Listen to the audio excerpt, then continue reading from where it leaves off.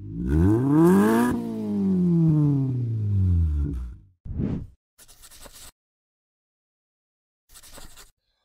is good, people? Welcome back to another episode of Drive Time Crypto, and today we are going to be looking at the Songbird token. I've had a lot of people asking me about it, trying to understand what it is and where they can get it from, so I thought I'd just do a quick video just to highlight and outline some stuff. So let's get right to it. So if you are not aware, Songbird has come from the Flare network, which is running on the XRP ledger, and they have launched a Canary network. And what this is basically it is a network which is an operational blockchain, and it has a defined, hence scarce, token supply on it, and it's designed to really test the features for a related main net. So basically you can put it into what's known as quite like a hostile environment, because the tokens can have value to it, and because they can have value to it, that means that it could be a potential up for attack, and it just starts stress testing the network.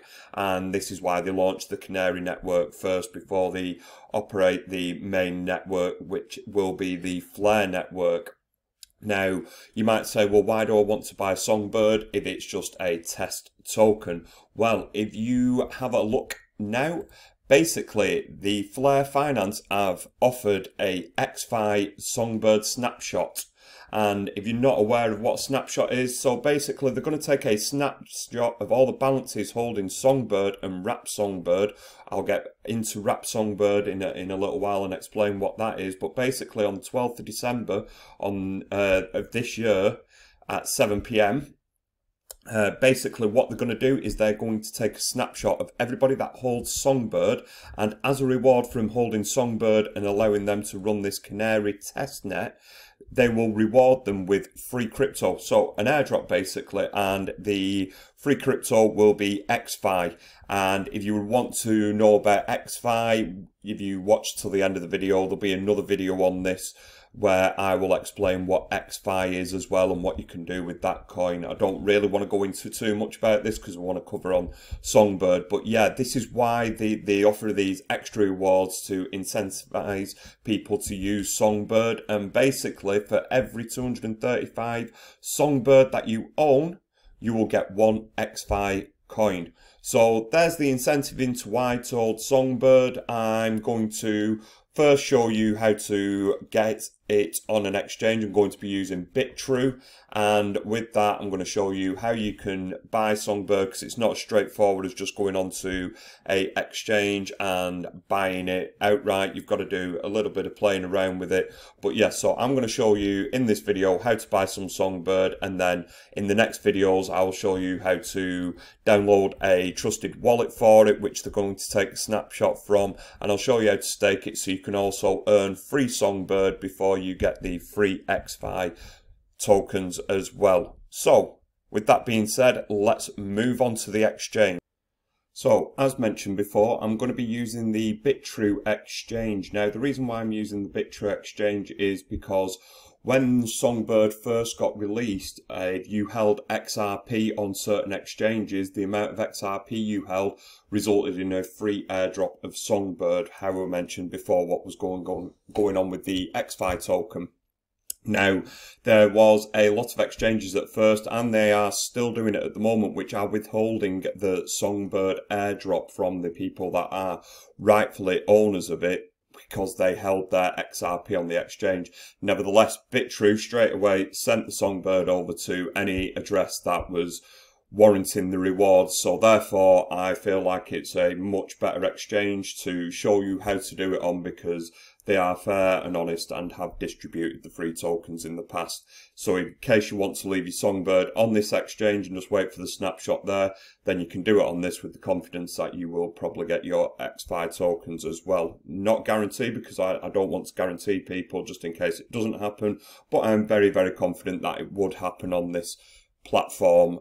But nevertheless, you could always send it to a hardware wallet, which I'll show you in the next video. So what you need to do is you need to open up a browser, and you need to go to the Bitrue website up there, which is bitrue.com. And then when you get there, you will get this page here. Once you're here, what we're going to need to do is we are going to need to sign up. So fill in these details here and then you will have a membership. So if you've not already got a Bitrue account and the free way to support this channel, if I could ask you to pop in our invitation code there, it's a free way of supporting the channel and it means that any sort of transactions you get, I'll get a little bit of kickback on it for referring you. Or if you're signing up on the phone using the app, if you'd like to scan this QR code, it does exactly the same and it just lets you use it as a referral code and it'd be really appreciated. Let's continue.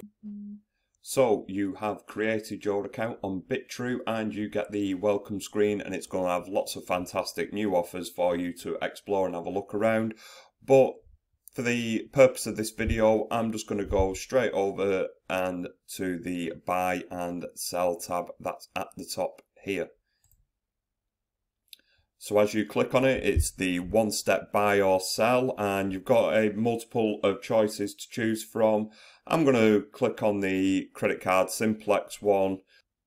Now, what you'll see is you'll see which coin you want to buy. So if I click on there and you start scrolling down, you see all the different coins you're able to buy. There's quite a few that you're able to buy on here. But what you'll notice is in this whole menu there is no Songbird, and that is because you cannot buy it directly. You have to trade it and it has two trading pairs. So what I'm going to do now is I'm just going to explain a little bit about what the trading pair is. So what you're going to have to do is you're going to have to go up to the exchange tab up here and you click on that. And what we're going to have to do is find out what the trading pairs are for it. Now there's a lot of numbers, there's a lot of figures on this screen. It can be a bit overwhelming, a bit daunting if you've never worked on an exchange like this before where the user interface isn't as friendly. But what you're looking at is here's all your different types of coins. So you've got Bitcoin, US Tether, another stable coin, USDC, and then you've got your alts as XRP, Ethereum. And what you're going to do is you're going to have a look for this Songbird token, which is SGB ticker. So you start having a look down there and you have a look what's traded off against Bitcoin. And it's all in alphabetical order. So you go down and you try and find the S. And you notice that the SGB token isn't there against Bitcoin, meaning that you can't buy Bitcoin and exchange it for Songbird. So what you're going to do is you're going to have, again, you're going to go over to Tether, go down to S. And lo and behold, when you get down there, there's quite a few coins. You will see there it is. It is SGB against USDT, which is Tether. But just to speed stuff up, just to show you, the other trading pair is on XRP.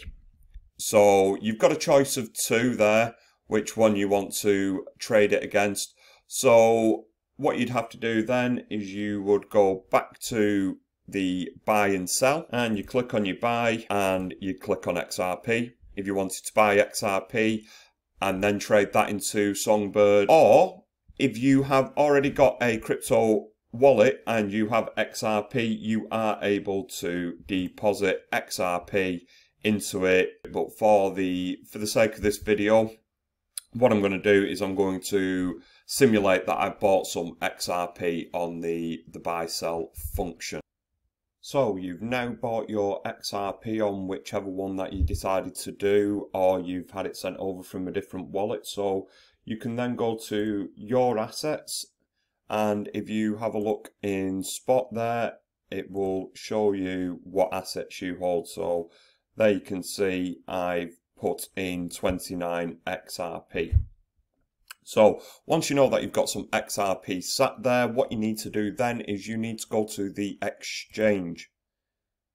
Now, if you remember, what it said was that you could either do it in US dollar Tether or you can do it in XRP. So what you need to do is you need to come over to where it says alts on the left hand side there, choose XRP, and then when you've chosen XRP, you want to scroll down this part here and you'll find SGB/XRP. You click on that one and then what it does is it brings up this chart here. If you're not familiar with this, I'm doing this video for the people that aren't really used to seeing wicks and candles, etc. This is all the different trading that's gone on. At the moment, you can see it's on a 15-minute chart. So that shows you from the start of today, which is there, every 15 minutes what the prices has been as we go through the day. But you don't really need to concern yourself with that at the moment. The area that you need to concern yourself with, here's this part down here, to buy the Songbird. Now, at the moment, the price of Songbird is sat at 36 cents. Now, you can put whatever price you want in there. So if you want to set a lower price thinking it's going to come down in price, as you can see, a couple of hours ago it was sat just at 34. You can change the price of that so that you can set whatever price you want to. But if you just want to buy the Songbird because you're happy at the price that it's at and you're wanting to invest in it, so basically what you're going to do is you're going to set the price there, and then you're going to choose how much of your XRP, as you can see your XRP balance is there, how much you want to buy. So I'm going to go ahead and click buy there, and as you can see down here, if you're not quick enough, blink and you will miss it. What happens is it sets up a order and it disappeared straight away there. That is it. I have now bought some Songbird. So if I go back to assets and I go back to my assets, you can now see that I've got a fraction of an XRP down there, but I now actually hold 79 Songbird. Now, that isn't enough to get you the ExFi token, because the minimum Songbird you need to own is 236 and some decimal points. But this is just for demonstration purposes. But there you have it.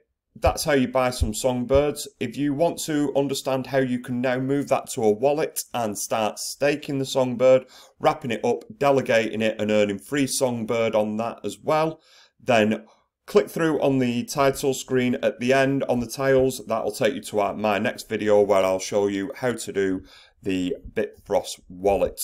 With that being said, I'm going to end this video and tutorial here. Thank you so much for watching. If you've enjoyed this video, if you can give me a like, a comment, or even better, if you could subscribe, that'd be great. And I will try and keep you up to date with all the happenings that may be going on within cryptocurrency and blockchain technology. Thanks for watching, guys. See you on the next video.